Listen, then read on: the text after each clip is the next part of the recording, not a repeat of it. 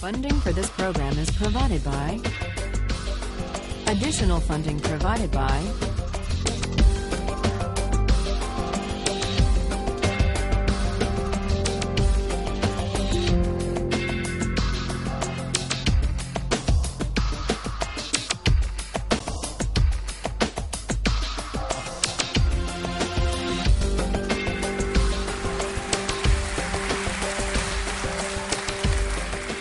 This is a course about justice, and we begin with a story. Suppose you're the driver of a trolley car, and your trolley car is hurtling down the track at 60 miles an hour, and at the end of the track you notice 5 workers working on the track. You try to stop, but you can't. Your brakes don't work. You feel desperate because you know that if you crash into these 5 workers, they will all die. Let's assume you know that for sure. And so you feel helpless until you notice that there is, off to the right, a side track. And at the end of that track, there's one worker working on the track. Your steering wheel works, so you can turn the trolley car, if you want to, onto the side track, killing the one, but sparing the 5. Here's our first question. What's the right thing to do? What would you do? Let's take a poll. How many would turn the trolley car onto the side track? Raise your hands. How many wouldn't? How many would go straight ahead? Keep your hands up, those of you who would go straight ahead. A handful of people would. The vast majority would turn. Let's hear first. Now we need to begin to investigate the reasons why you think it's the right thing to do. Let's begin with those in the majority who would turn to go onto the side track. Why would you do it? What would be your reason? Who's willing to volunteer a reason? Go ahead, stand up. Because it can't be right to kill 5 people when you can only kill 1 person instead. It wouldn't be right to kill 5 if you could kill 1 person instead. That's a good reason.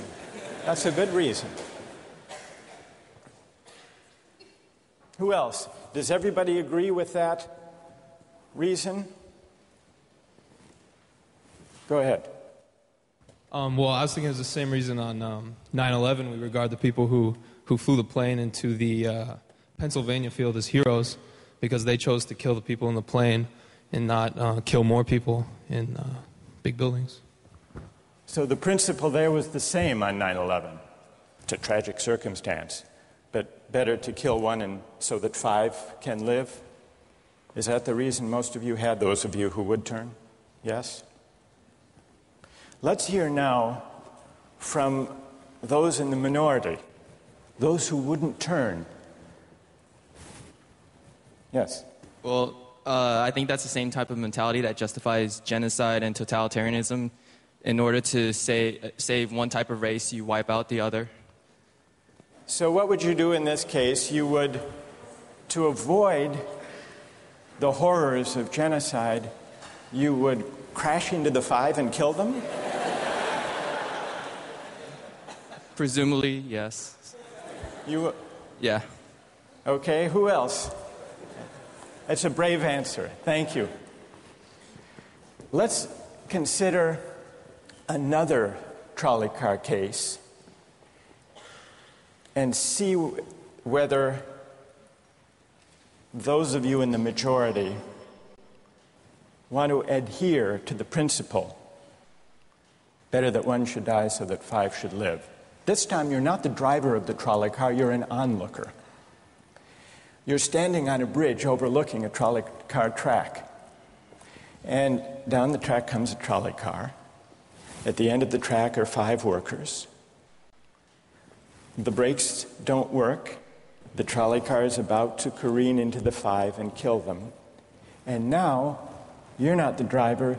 You really feel helpless until you notice standing next to you, leaning over the bridge, is a very fat man. And you could give him a shove. He would fall over the bridge, onto the track, right in the way of the trolley car. He would die, but he would spare the 5. Now, how many would push the fat man over the bridge? Raise your hand. How many wouldn't? Most people wouldn't. Here's the obvious question. What became of the principle? Better to save 5 lives even if it means sacrificing 1. What became of the principle that almost everyone endorsed in the first case? I need to hear from someone who was in the majority in both cases. How do you explain the difference between the two? Yes? The second one, I guess, involves an active choice of pushing the person down, which I guess that person himself would otherwise not have been involved in this situation at all. And so to choose on his behalf, I guess, to involve him in something that he otherwise would have escaped is, I guess, more than what you have in the first case, where the 3 parties, the driver and the 2 sets of workers, are already, I guess, in the situation. But the guy working, the one on the track off to the side, he didn't choose to sacrifice his life any more than the fat man did he? That's true, but he was on the tracks. And you... This guy was on the bridge. Go ahead, you can come back if you want. All right, it's a hard question. All right, you did well. You did very well. It's a hard question. Who else can find a way of reconciling the reaction of the majority in these 2 cases? Yes?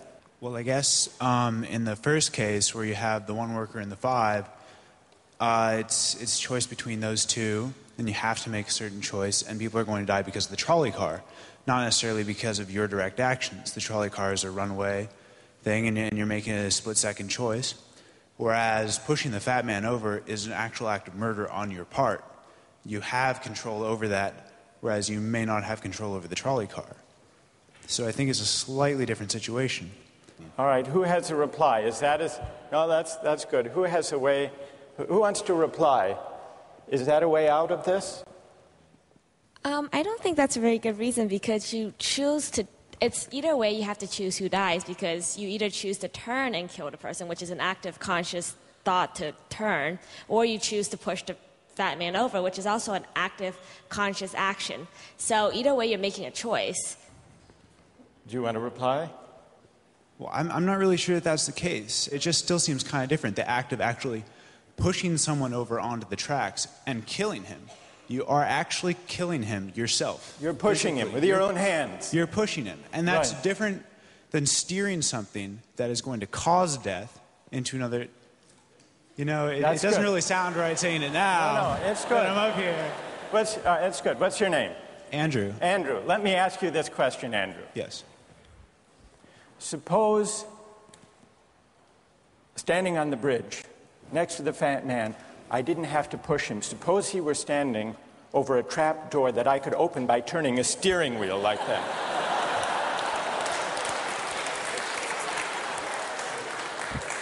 Would you turn? For some reason, that still just seems more wrong. Right? I mean, maybe if you accidentally, leaned into the steering wheel or something like that. But, or say that the car is hurtling towards a switch that will drop the trap.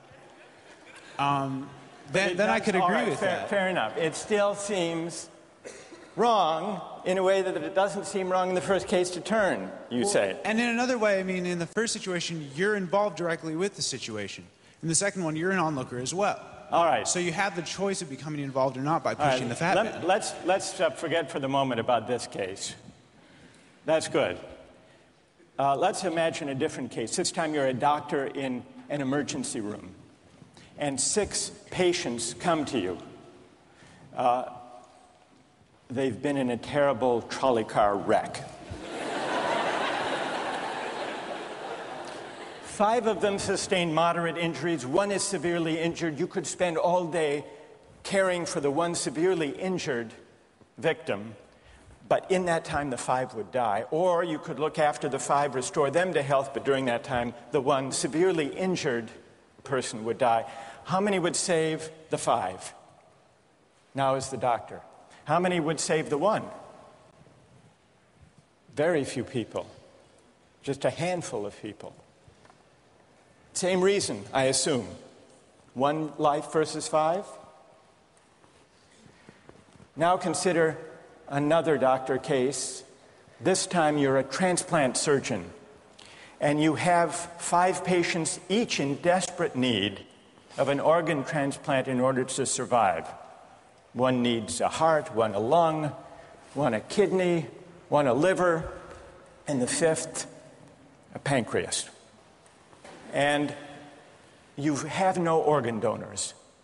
You are about to see them die. And then it occurs to you that in the next room, there's a healthy guy who came in for a checkup. And he's... You like that? And he's taking a nap. You could go in very quietly, yank out the 5 organs, that person would die. But you could save the 5. How many would do it? Anyone? How many? Put your hands up if you would do it.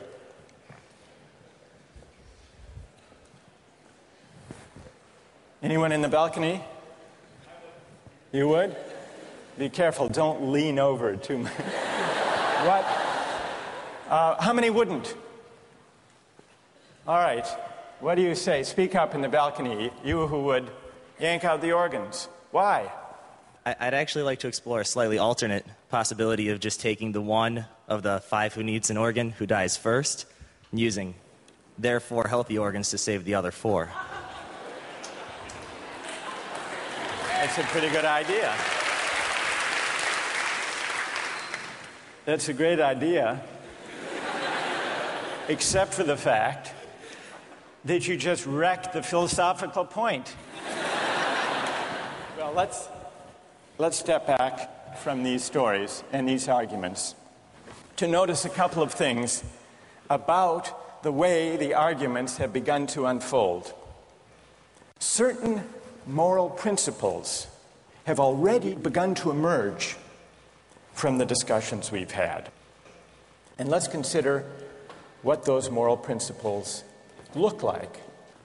The first moral principle that emerged in the discussion said the right thing to do, the moral thing to do, depends on the consequences that will result from your action. At the end of the day, better that 5 should live, even if 1 must die. That's an example of consequentialist moral reasoning. Consequentialist moral reasoning locates morality in the consequences of an act, in the state of the world that will result from the thing you do. But then we went a little further, we considered those other cases, and people weren't so sure about consequentialist moral reasoning. When people hesitated to push the fat man over the bridge or to yank out the organs of the innocent patient, people gestured toward reasons having to do with the intrinsic quality of the act itself. Consequences be what they may. People were reluctant. People thought it was just wrong, categorically wrong, to kill a person, an innocent person, even for the sake of saving 5 lives. At least people thought that in the second version of each story we considered. So this points to a second categorical way of thinking about moral reasoning. Categorical moral reasoning locates morality in certain absolute moral requirements, certain categorical duties and rights, regardless of the consequences. We're going to explore in the days and weeks to come the contrast between consequentialist and categorical moral principles. The most influential example of consequential moral reasoning is utilitarianism, a doctrine invented by Jeremy Bentham, the 18th century English political philosopher. The most important philosopher of categorical moral reasoning is the 18th century German philosopher Immanuel Kant. So we will look at those two different modes of moral reasoning, assess them, and also consider others. If you look at the syllabus, you'll notice that we read a number of great and famous books. Books by Aristotle, John Locke, Immanuel Kant, John Stuart Mill, and others.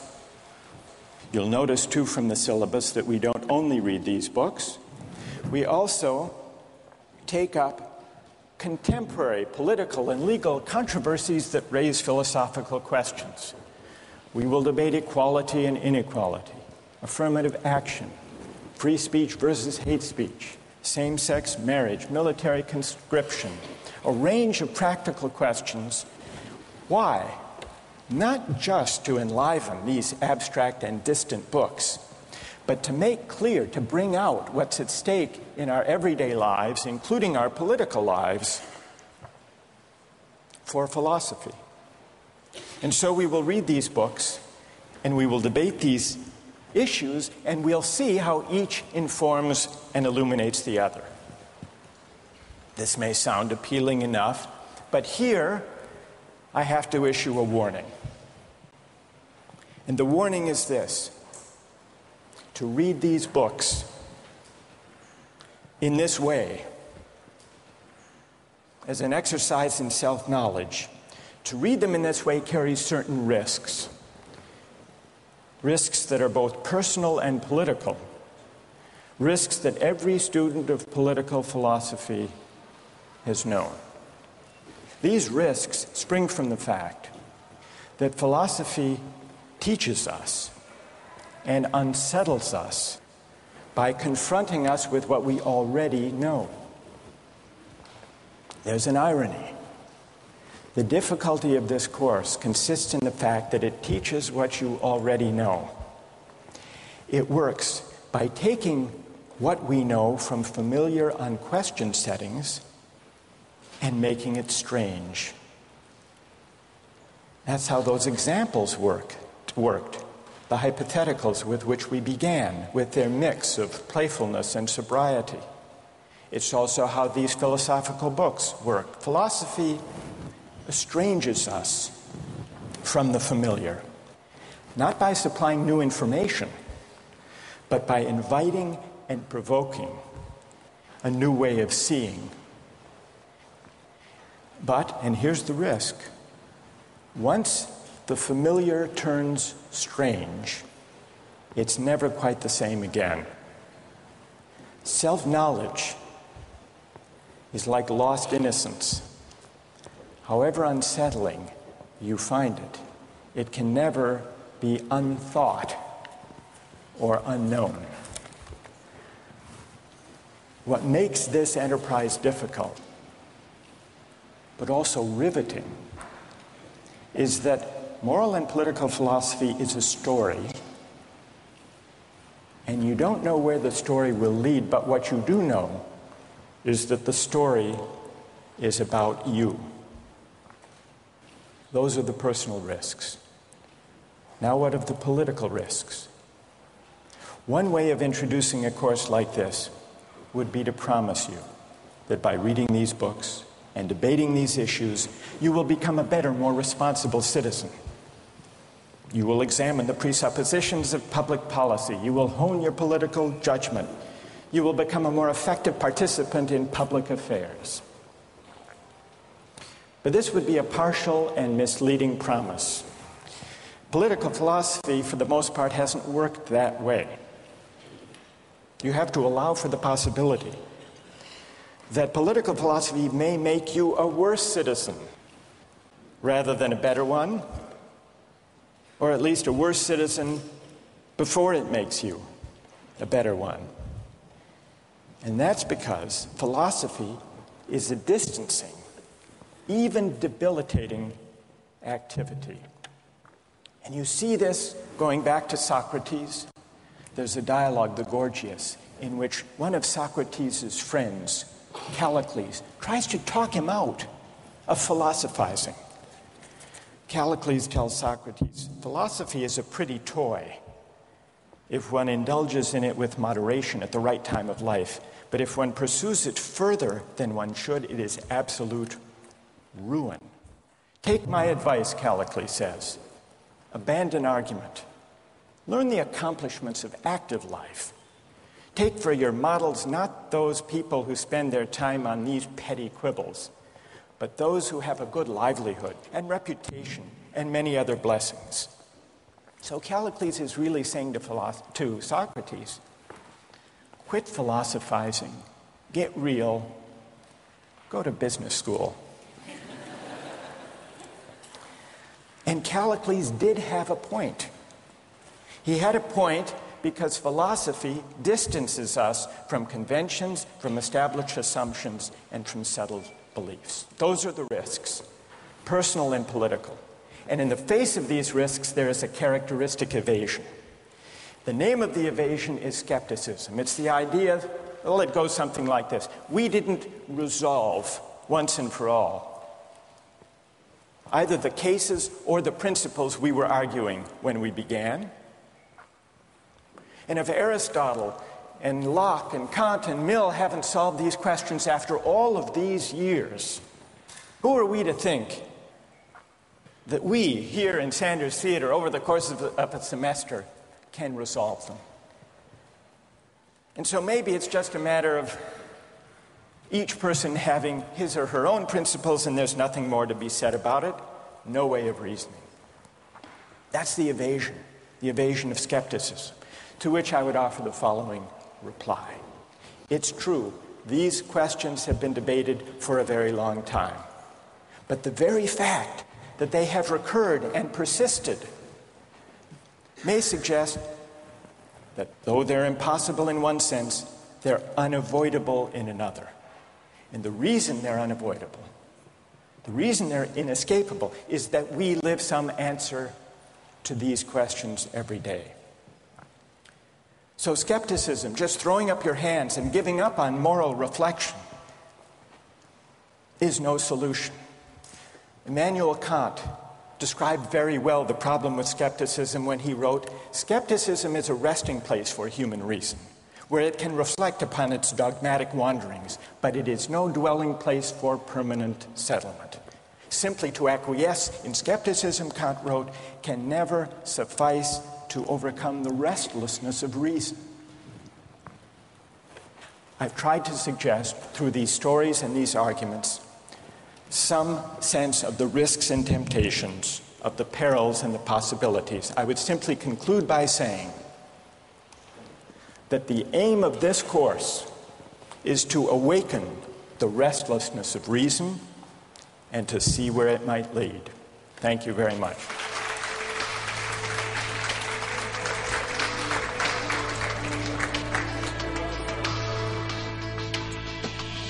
Like, in a situation that desperate, you have to do what you have to do to survive.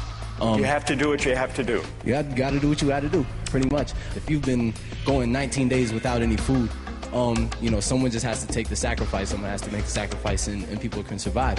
All right, that's good. What's your name? Marcus. Marcus. What do you say to Marcus?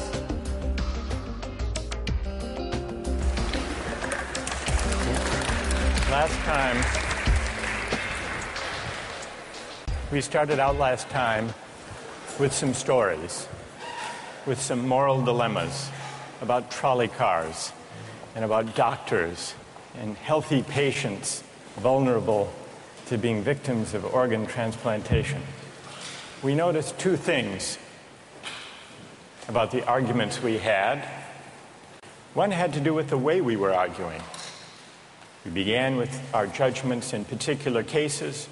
We tried to articulate the reasons or the principles lying behind our judgments. And then, confronted with a new case, we found ourselves re-examining those principles, revising each in the light of the other. And we noticed the built-in pressure to try to bring into alignment our judgments about particular cases and the principles we would endorse on reflection. We also noticed something about the substance of the arguments that emerged from the discussion. We noticed that sometimes we were tempted to locate the morality of an act in the consequences, in the results, in the state of the world that it brought about. And we called this consequentialist moral reasoning. But we also noticed that in some cases, we weren't swayed only by the result. Sometimes, many of us felt that not just consequences, but also the intrinsic quality or character of the act matters morally. Some people argued that there are certain things that are just categorically wrong, even if they bring about a good result, even if they save 5 people at the cost of 1 life. So we contrasted consequentialist moral principles with categorical ones. Today, and in the next few days, we will begin to examine one of the most influential versions of consequentialist moral theory, and that's the philosophy of utilitarianism. Jeremy Bentham, the 18th century English political philosopher, gave the first clear systematic expression to the utilitarian moral theory. And Bentham's idea, his essential idea, is a very simple one, with a lot of morally intuitive appeal. Bentham's idea is the following: the right thing to do, the just thing to do, is to maximize utility. What did he mean by utility? He meant by utility the balance of pleasure over pain, happiness over suffering. Here's how he arrived at the principle of maximizing utility. He started out by observing that all of us, all human beings, are governed by 2 sovereign masters, pain and pleasure. We human beings like pleasure and dislike pain. And so we should base morality, whether we're thinking about what to do in our own lives, or whether as legislators or citizens we're thinking about what the laws should be. The right thing to do, individually or collectively, is to act in a way that maximizes the overall level of happiness. Bentham's utilitarianism is sometimes summed up with the slogan, "the greatest good for the greatest number." With this basic principle of utility on hand, let's begin to test it and to examine it by turning to another case, another story, but this time not a hypothetical story, a real-life story, the case of the Queen versus Dudley and Stevens. This was a 19th century British law case that's famous and much debated in law schools.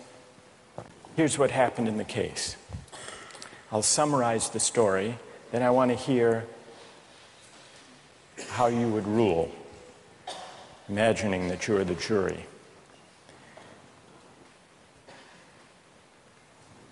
A newspaper account of the time described the background. A sadder story of disaster at sea was never told than that of the survivors of the yacht Mignonette. The ship foundered in the South Atlantic, 1,300 miles from the Cape. There were 4 in the crew. Dudley was the captain. Stevens was the first mate. Brooks was a sailor. All men of excellent character, or so the newspaper account tells us. The 4th crew member was the cabin boy, Richard Parker, 17 years old. He was an orphan. He had no family. And he was on his first long voyage at sea. He went, the news account tells us, rather against the advice of his friends. He went in the hopefulness of youthful ambition, thinking the journey would make a man of him. Sadly, it was not to be. The facts of the case were not in dispute. A wave hit the ship, and the Mignonette went down. The 4 crew members escaped to a lifeboat. The only food they had were 2 cans of preserved turnips, no fresh water. For the first 3 days, they ate nothing. On the 4th day, they opened one of the cans of turnips and ate it. The next day, they caught a turtle. Together with the other can of turnips, the turtle enabled them to subsist for the next few days. And then for 8 days, they had nothing. No food, no water. Imagine yourself in a situation like that. What would you do? Here's what they did. By now, the cabin boy, Parker, is lying at the bottom of the lifeboat in the corner because he had drunk seawater against the advice of the others, and he had become ill, and he appeared to be dying. So on the 19th day, Dudley, the captain, suggested that they should all have a lottery, that they should draw lots to see who would die to save the rest. Brooks refused. He didn't like the lottery idea. We don't know whether this was because he didn't want to take the chance or because he believed in categorical moral principles. But in any case, no lots were drawn. The next day, there was still no ship in sight, so Dudley told Brooks to avert his gaze, and he motioned to Stevens that the boy Parker had better be killed. Dudley offered a prayer. He told the boy his time had come, and he killed him with a penknife, stabbing him in the jugular vein. Brooks emerged from his conscientious objection to share in the gruesome bounty. For 4 days, the 3 of them fed on the body and blood of the cabin boy. True story. And then they were rescued. Dudley describes their rescue in his diary with staggering euphemism, quote, "On the 24th day, as we were having our breakfast, a ship appeared at last. The 3 survivors were picked up by a German ship. They were taken back to Falmouth in England, where they were arrested and tried. Brooks turned state's witness. Dudley and Stevens went to trial. They didn't dispute the facts. They claimed they had acted out of necessity. That was their defense. They argued, in effect, better that one should die so that 3 could survive. The prosecutor wasn't swayed by that argument. He said murder is murder, and so the case went to trial. Now imagine you are the jury, and just to simplify the discussion, put aside the question of law, and let's assume that you as the jury are charged with deciding whether what they did was morally permissible or not. How many would vote not guilty, that what they did was morally permissible?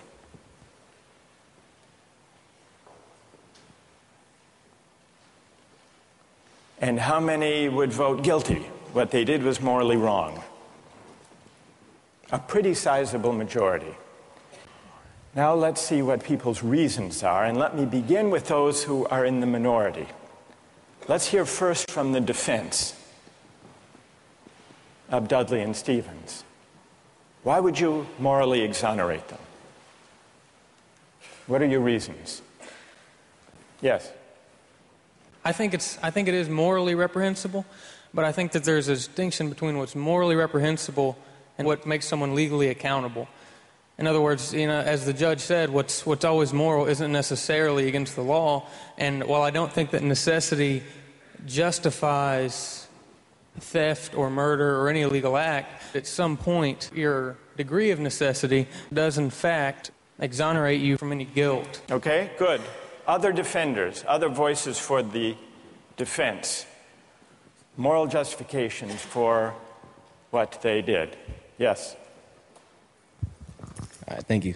I just feel like in a situation that desperate, you have to do what you have to do to survive. You have to do what you have to do. You got to do what you got to do, pretty much. If you've been going 19 days without any food, someone just has to take the sacrifice. Someone has to make the sacrifice, and people can survive. Right. And furthermore, from that, let's say they survive, and then they become productive members of society who go home and start like a million charity organizations and this and that and this and that. I mean, they benefit everybody in the end. Yeah. So, I mean, I don't know what they did afterwards. They might have gone and kill more people, whatever. But what? What if they went home and they turned out to be assassins? What if they weren't going home and turned out to be assassins? Well, you'd want to know who they assassinated. That's true, too. That's fair. That's fair. Okay. I want to know who they assassinated. All right, that's good. What's your name? Marcus. Marcus. All right. We've heard a defense, a couple of voices for the defense. Now we need to hear from the prosecution. Most people think what they did was wrong. Why? Yes. One of the first things that I was thinking was, if they haven't been eating for a really long time, maybe they're mentally affected, and so then that could be used as a defense, a possible argument that they weren't in the proper state of mind, they weren't making decisions they might otherwise be making, and if that's an appealing argument that you have to be in an altered mindset to do something like that, it suggests that people who find that argument convincing do think that they were acting immorally. But I want to know what you think. You defend them. You vote to convict, right? Yeah, I don't think that they acted in a morally appropriate way. And why not? What do you say? Here's Marcus. He just defended them. He said, you heard what he said. Yes. Yes. That you've got to do what you've got to do in a case like that. Yeah. What do you say to Marcus? That there's no situation that would allow human beings to take the idea of fate or the other people's lives in their own hands, that we don't have that kind of power. Good. Okay. Thank you. And what's your name? Britt. Britt? Yes. Okay. Who else? What do you say? Stand up. I'm wondering if Dudley and Stephen had asked for Richard Parker's consent in, dying, if that would that exonerate them from an act of murder, and if so, is that still morally justifiable? That's interesting. All right, consent. Wait, hang on. What's your name? Kathleen. Kathleen says, suppose they had asked, what would that scenario look like? So in the story, Dudley is there, penknife in hand, but instead of the prayer, or before the prayer, he says, Parker, would you mind? We're desperately hungry, as Marcus empathizes with. We're desperately hungry. You're not going to last long anyhow. Yeah. You can be a martyr. Would you be a martyr? Yeah. How about it, Parker?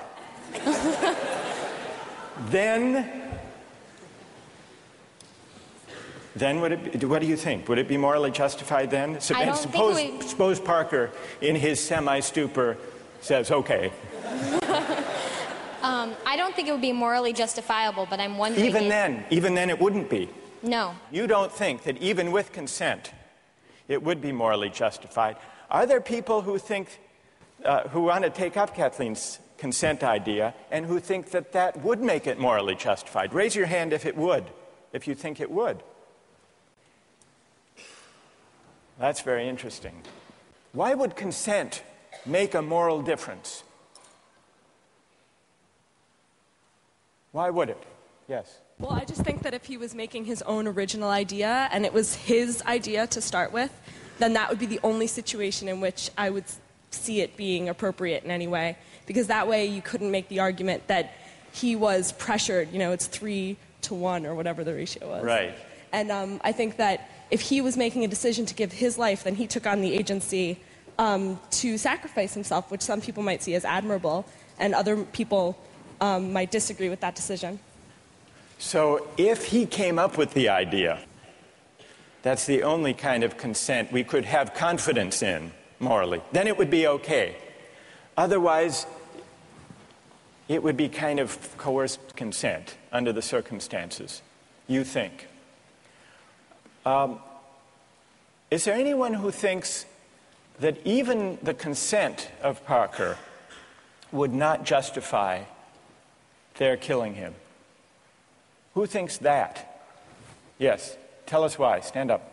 I think that Parker would be killed with the hope that the other crew members would be rescued. So there's no definite reason that he should be killed because you don't know when they're going to get rescued. So if you kill him, it's killing him in vain. Do you keep killing a crew member until you're rescued and then you're left with no one?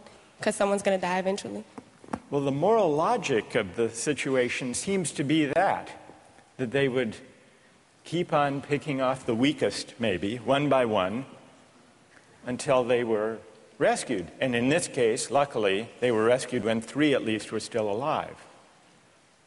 Now, if Parker did give his consent, would it be all right, do you think, or not? No. No. It still wouldn't be right. And tell us why it wouldn't be all right. First of all, cannibalism, I believe, is morally incorrect. So you shouldn't be eating a human anyway. So cannibalism is morally objectionable as such. So then, even on the scenario of waiting until someone died, still it would be objectionable. Yes, to me personally. I feel like it all depends on one's personal morals. And, we can't sit here and just, this is just my opinion. Of course, other people are going to disagree. But well, we'll see. Let's see what their disagreements are, and then we'll see if they have reasons that can persuade you or not. Let's try that. All right. Let's, now, is there someone who can explain, those of you who are tempted by consent, can you explain why consent makes such a moral difference? What about the lottery idea? Does that count as consent? Remember, at the beginning, Dudley proposed a lottery. Suppose that they had agreed to a lottery, then how many would then say it was all right? Suppose there were a lottery, cabin boy lost, and the rest of the story unfolded. Then how many people would say it was morally permissible? So the numbers are rising if we had a lottery. Let's hear from one of you for whom the lottery would make a moral difference. Why would it? I think the essential element in my mind that makes it a crime is the idea that they decided at some point that their lives were more important than his, and that, that's kind of the basis for really any crime, right? It's like my needs, my desires are more important than yours, and mine take precedent. And if they had done a lottery where everyone consented that someone should die, and it's sort of like they're all sacrificing themselves to save the rest, then it would be all right. A little grotesque, but... But morally permissible? Yes. And what's your name? Matt. So, Matt, for you, what bothers you is not the cannibalism, but the lack of due process. I guess you could say that. Right? And can someone who agrees with Matt say a little bit more about why a lottery would make it, in your view, morally permissible? Go ahead. The way I understood it originally was that was the whole issue, is that the cabin boy was never consulted. about whether or not something was going to happen to him, even with the original lottery, whether or not he would be a part of that. It was just decided that he was the one that was going to die. Right, that's what happened in the actual case. Right. But if there were a lottery and they'd all agreed to the procedure, you think that would be okay? Right, because then everyone knows that there's going to be a death. Whereas, the cabin boy didn't know that this discussion was even happening. There was no, forewarning for him to know that, hey, I may be the one that's dying. All right, now suppose everyone agrees to the lottery, they have the lottery, the cabin boy loses, and he changes his mind. You've already decided. It's like a verbal contract. You can't go back on that. You've decided, the decision was made. If you know that you're dying for the reason for others to live, you would, if someone else had died, that you would consume them. So that's right. But then he could say, I know, but I lost. I just think that that's the whole moral issue, is that there was no consulting of the cabin boy, and that's what makes it the most horrible, is that he had no idea what was even going on. That had he known what was going on, it would be a bit more understandable. All right, good. Now I want to hear, so there are some who think it's morally permissible, but only about 20%. Led by Marcus. Then there are some who say the real problem here is the lack of consent, whether the lack of consent to a lottery, to a fair procedure, or, Kathleen's idea, lack of consent at the moment of death. And if we add consent, then more people are willing to consider the sacrifice morally justified. I want to hear now, finally, from those of you who think even with consent, even with a lottery, even with a final murmur of consent by Parker at the very last moment, it would still be wrong. And why would it be wrong? That's what I want to hear. Yes? Well, the whole time I've been leaning all towards the categorical moral reasoning. And I think that there's a possibility I'd be okay with the idea of a lottery and then the loser taking into their own hands to kill themselves, so that there wouldn't be, an act of murder. But I still think that even that way it's coerced. And also I don't think that there's any remorse. Like in Dudley's diary, we were eating our breakfast. It seems as though he's just sort of like, the whole idea of not valuing someone else's life. So that makes me feel like I have to take the categorical. You want to throw the book at him Well, when he lacks remorse or a sense of having done anything wrong. right. So, all right, good. Any other defenders of who say it's just categorically wrong, with or without consent? Yes, stand up. Why? I think undoubtedly the way our society is shaped, murder is murder. Murder is murder in every way, and our society looks at murder down on it in the same light, and I don't think it's any different in any case. Good. Let me ask you a question. There were 3 lives at stake versus 1. Okay. The cabin boy, he had no family, he had no dependents. These other 3 had families back home in England, they had dependents, they had wives and children.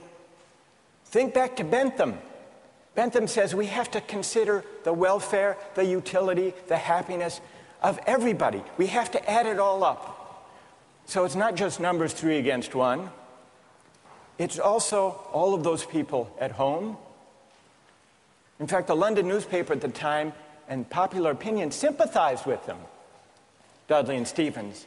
And the paper said if they weren't motivated by affection and concern for their loved ones at home and their dependents, surely they wouldn't have done this. Yeah, and how is that any different from people on a corner trying to have with the same desire to feed their family? I don't think it's any different. I think in any case, if I'm murdering you to advance my status, that's murder, and I think that we should look at that all in the same light instead of criminalizing certain activities and making certain things seem more violent and savage, when in the same case it's all the same. It's all the same act and mentality that goes into murder, necessity to feed your family. So suppose it weren't 3, suppose it were 30, 300.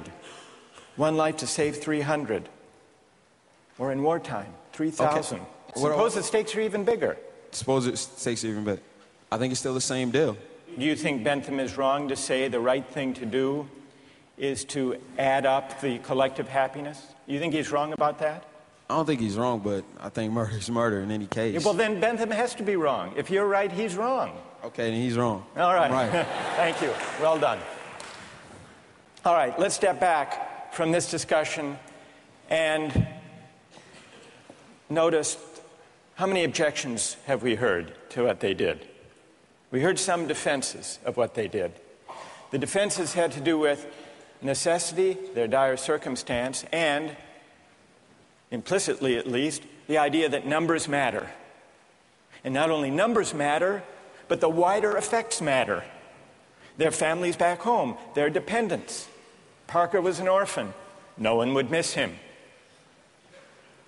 So if you add up, if you try to calculate the balance of happiness and suffering, you might have a case for saying what they did was the right thing.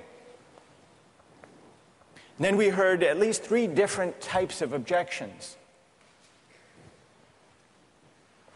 We heard an objection that said, what they did was categorically wrong. Mike here at the end, categorically wrong. Murder is murder, it's always wrong, even if it increases the overall happiness of society. A categorical objection. But we still need to investigate why murder is categorically wrong. Is it because even cabin boys have certain fundamental rights? And if that's the reason, where do those rights come from, if not from some idea of the larger welfare or utility or happiness? Question number 1. Others said a lottery would make a difference. A fair procedure, Matt said.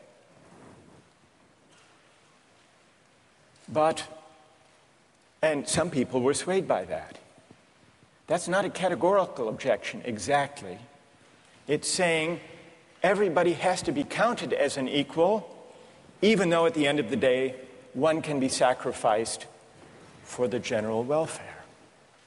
That leaves us with another question to investigate. Why does agreement to a certain procedure, even a fair procedure, justify whatever result flows from the operation of that procedure? Question number 2. And question number 3, the basic idea of consent. Kathleen got us onto this. If the cabin boy had agreed himself, and not under duress, as was added, then it would be all right to take his life to save the rest. And even more people signed on to that idea. But that raises a third philosophical question. What is the moral work that consent does? Why does an act of consent make such a moral difference that an act that would be wrong, taking a life without consent, is morally permissible with consent? To investigate those 3 questions, we're going to have to read some philosophers. And starting next time, we're going to read Bentham and John Stuart Mill, utilitarian philosophers. Don't miss the chance to interact online with other viewers of Justice. Join the conversation, take a pop quiz, watch lectures you've missed, and learn a lot more. Visit justiceharvard.org. It's the right thing to do.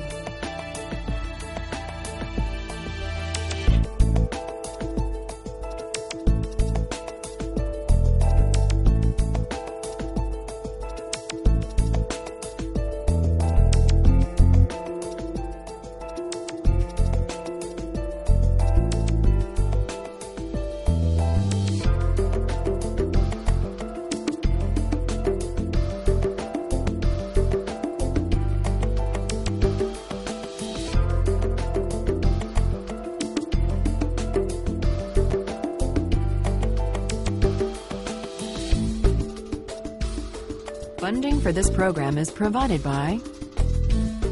Additional funding provided by